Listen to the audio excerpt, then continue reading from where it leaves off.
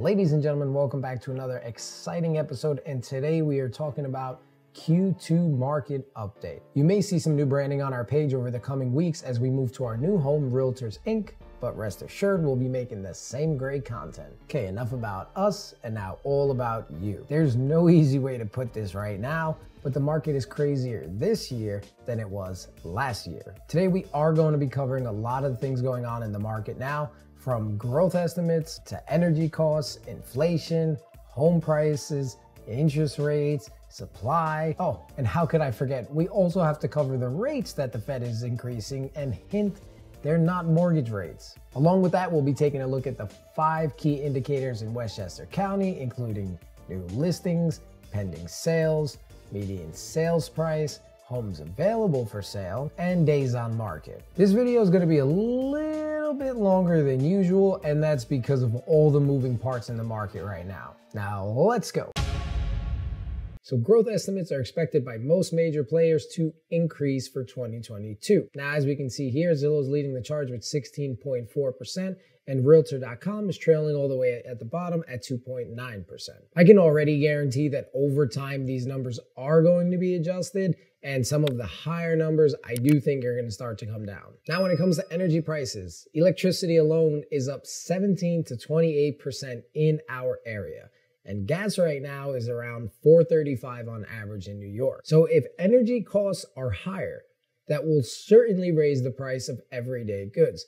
For anyone saying that this isn't going to affect the market, I dare say it's impossible that this will not. If your dollar cannot go as far as it did before, then you're going to need more of them. Unfortunately, we're not the government and we cannot just print our own money. And on top of that, wages aren't increasing at the pace of everything else. So eventually, if this continues at this pace, yes, we will see home prices fall. I'm not saying they're going to crash, but they will definitely fall. Moving on to the good old Feds. So the Fed is raising rates, but what rates exactly? Long story short, the Feds are increasing the federal funds interest rates. This is a tool that allows them to control U.S. monetary policy. In 2008, the Fed lowered this to 0% to stimulate the economy. In the 1980s, it was around 20% to help reduce double-digit inflation. The percentage represents how much a bank needs for their total capital in reserves.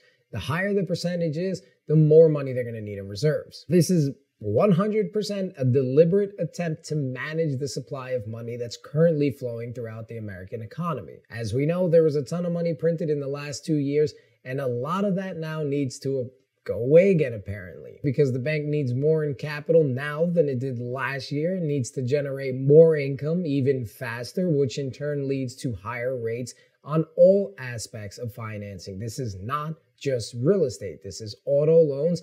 And I guarantee you, if you look at your variable rate interest for your credit cards, that has also gone up. Now, the flip side to this is a lot of people are arguing that inflation is being caused by supply issues, labor issues, and an escalating war, not to mention the lockdowns that happen in so many different parts of the world. However, no matter what, the banks are not going to pick up the tab, which means you will be seeing the higher rates. Luckily, though, a lot of that is already priced into the markets as of the making of this video. However, if the Fed goes through with 6 more increases to the federal fund rate, you can 100% expect even higher mortgage interest rates. If you currently are pre-approved and you haven't spoken with your lender in the last 30 to 60 days about what your rate is, I would 100% do that right away before you even start looking again. Right now, we're sitting at an average of around 4.59%. I don't bring up these items to scare you. I bring up these items so you can help draw your own speculation about where the market is headed. But they'll also help you determine if it's a good time for you right now to buy, or if it's also a good time to sell. Remember, if the cost of everything is going up, this could in turn lead to home prices having to come down.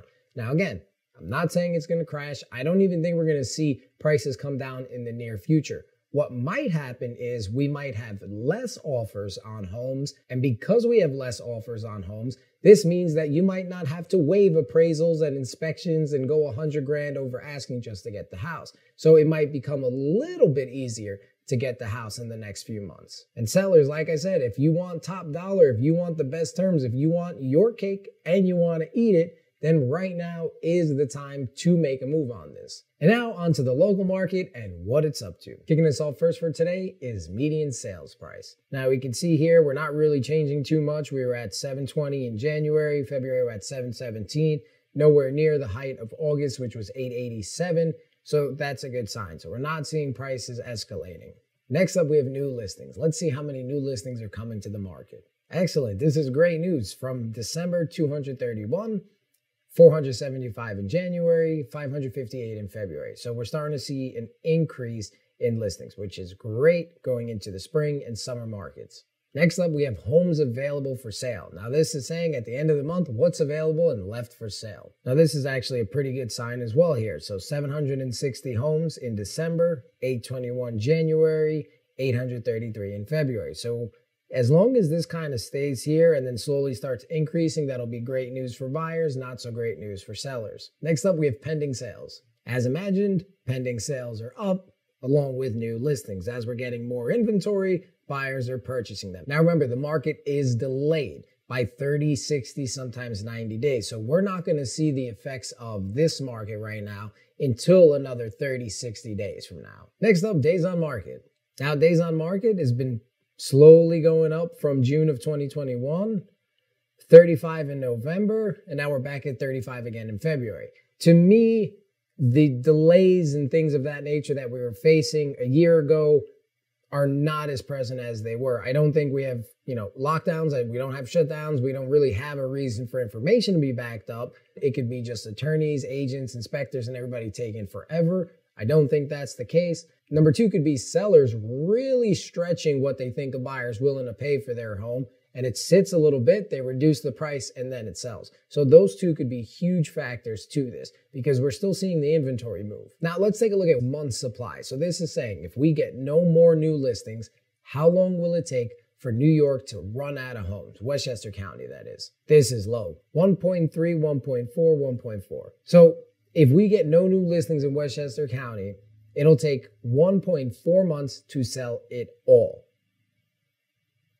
So if you're thinking about waiting, even if we do get more listings, think about how many other people are also waiting for the more listings. So this is not a great number to be a buyer. This is a fantastic number to be a seller. This is actually a very unhealthy market to only have 1.4 months of inventory left. Now, there is one last number I do want to look at. This is percentage of list price. And basically what this is saying is what percentage of the list price did the home sell? So if it's over 100%, it's showing you that this home sold for over its list price. We really haven't gone above asking for that many months. It started in May of 2021, and then by November, we were back at normal again, actually October. Now, the way I would look at this number is, hey, the greater majority of homes are getting at least the asking price. So what else can you do if you're not going to go above the asking price to kind of sweeten your offer? It could be waive your appraisal. It could be waive your inspection and only have it for knowledge purposes. There's a bunch of different things you can do,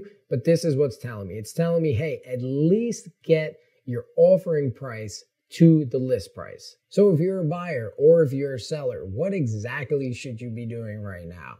Well, really just sit down, strategize, think about exactly what it is that you want, exactly how it is you're going to make that happen, and go from there.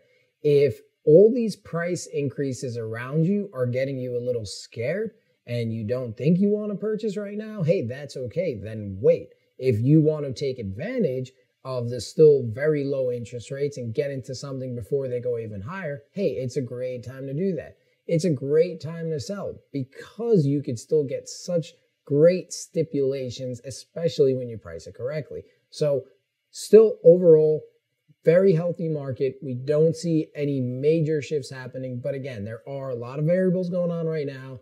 And should things progress the way they are, things might get a little bit worse before they get better. However, if you are a buyer or you are a seller, it's still a great market out there. Homes are still selling. There's still buyers that want them. Rates overall are still really low. So really the best advice I can give you right now is kind of just monitor your personal financial situation. See how much extra money you're going to be spending every month now that basically everything has gone up, from groceries to gas to electric to any type of bill you have has probably gone up. So take a look at all that stuff and see, does it make sense to make a move right now? If you're a seller, hey, great time to sell. You're still getting the best of the best because as you saw, there's only about, let's call it 2 months of inventory left. At the making of this video, it is the end of March. So in a couple weeks from now, we're going to have some more data, more numbers. We'll have all of March's numbers released and kind of see if the rate hikes that have happened in the last 3 or 4 weeks have really had an impact on the market short term, or if it's kind of something that still really hasn't taken its toll yet. So check back with us in a couple weeks and let's see what the market's doing. As always, if you have any questions that we can help answering, you can always click the Calendly link down below. It'll get you a free 30-minute call with myself or a member of the team. And as usual, before you go, you know the drill. Hit that subscribe button, ding the bell, and I will see you here next time. I'm your host, Jimmy O'Done, and this was the Q1 going into Q2 market update.